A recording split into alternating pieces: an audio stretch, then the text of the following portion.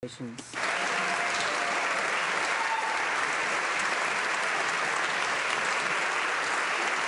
honourable member for Victoria.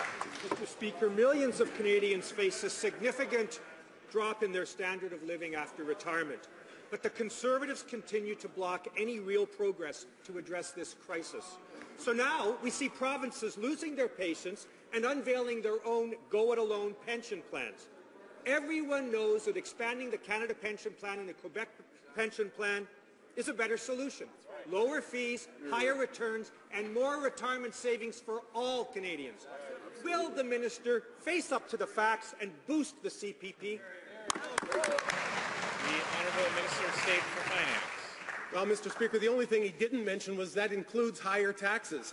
Why doesn't the NDP understand that hiking CPP costs for Canadians, workers, and decreasing their paychecks while the economy is still fragile can kill thousands of jobs?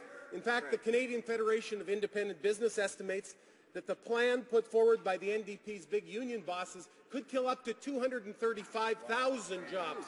Mr. Speaker, Canadians simply cannot afford higher payroll taxes. They cannot afford higher CPP payroll taxes. Canadians can't afford the NDP. The honourable member for Victoria. Mr. Speaker, the minister is playing a very dangerous game by refusing to act. We're talking about the ability of our seniors to retire in dignity. That's what's at stake. As if it weren't enough to block increases to the CPP. Now, the minister wants to attack private regimes that Canadians count on.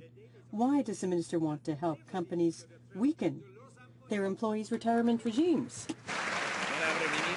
The Honourable Minister. Well, again, Mr. Speaker, the Canadians cannot afford to pay higher mandatory taxes in a time when we're in a very fragile global recovery.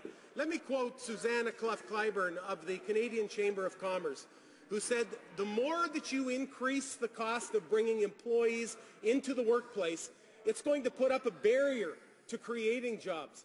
Unlike the opposition, Mr. Speaker, this government has been focused on creating jobs, focused on skill development, focused on bringing us and building this economy again. Honourable member for